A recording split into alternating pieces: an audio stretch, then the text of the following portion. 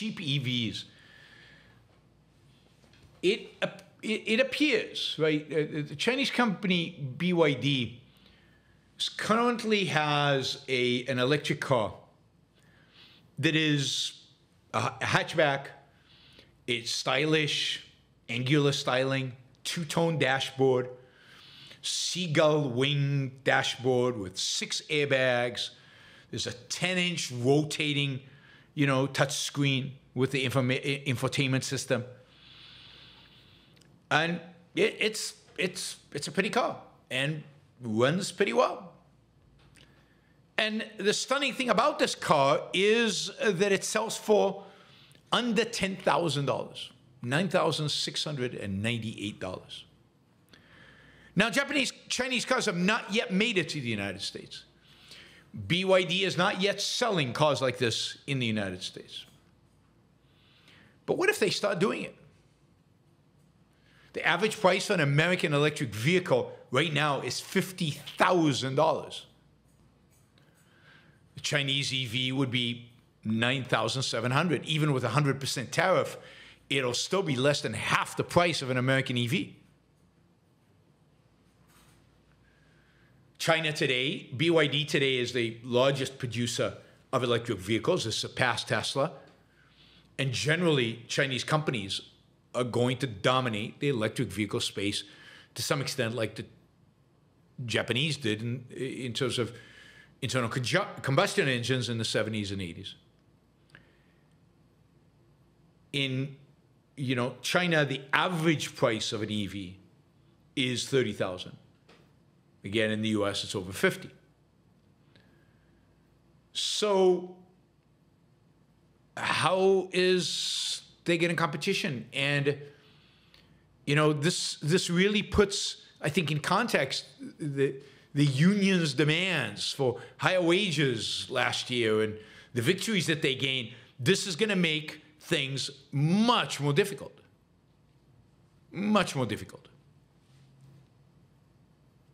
Now, it could very well be that Trump or even Biden just ban Chinese cars from the US. But then they're not going to be Chinese cars. They're going to be Mexican cars or Argentinian cars or, I don't know, somebody else's cars that are imported here using the Chinese technology that drove the price down to $10,000. Banning Chinese cars is convenient when you can't compete. But the reality is, multiple-fold, right? The reality is the car prices are going to come down dramatically. It is so much easier and cheaper to build an electric car than an internal combustion car. The differences are huge. Maintenance is completely different. There are just fewer moving parts. The industry is going to completely be changed by the introduction of cheap electric cars, whether they come from China or somewhere else. Now, Americans generally are resisting electric cars, but yeah, anybody would be resisting an electric car at $50,000.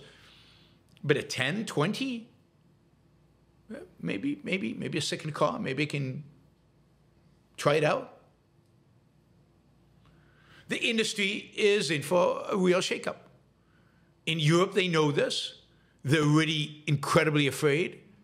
European automakers are desperate. It's not clear how they will survive. So it's going to be interesting. Now, of course, this is how our standard of living, quality of life goes up. Imagine if you could get a really, really good car that serves its function, gets you from point A to point B. Maybe it has a slightly lower lifespan than the car you have right now, but you might be changing your cars every 3 years anyway. And imagine you could get that car for under $10,000. Well, then you've just saved a lot of money. And when you save that money, you're going to use it to invest, to save, to consume other goods.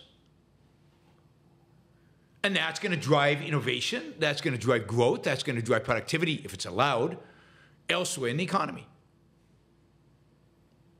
So prices are coming down. EVs will probably be the future. I've driven in a few. They're really nice. People tell me they're nice to drive. They have incredible acceleration.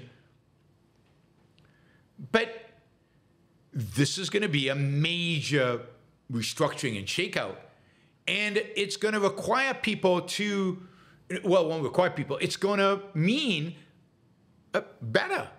When you get something cheaper that's just as good, your life is better because you have more money for other things. It's going to increase the quality of life of Americans. And yet, the politicians, the populists, the voters, just generally, people are going to go nuts. They're going to go berserk over this. And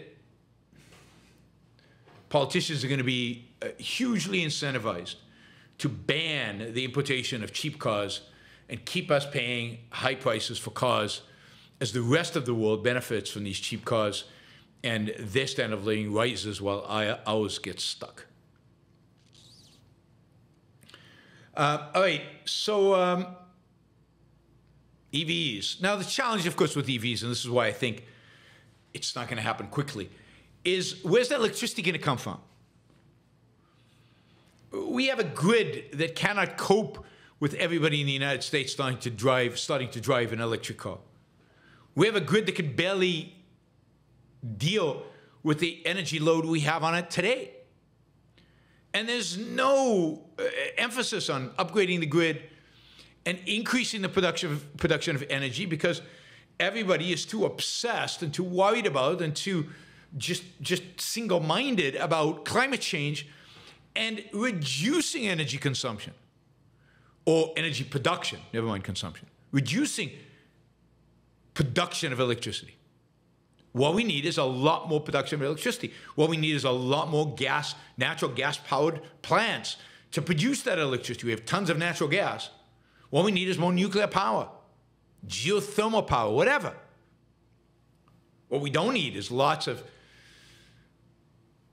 maybe fusion.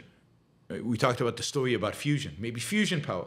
What we don't need is a massive investment in solar and wind that are just unreliable forms of energy. And the more people start using electric cars, the more this will become important for their daily lives.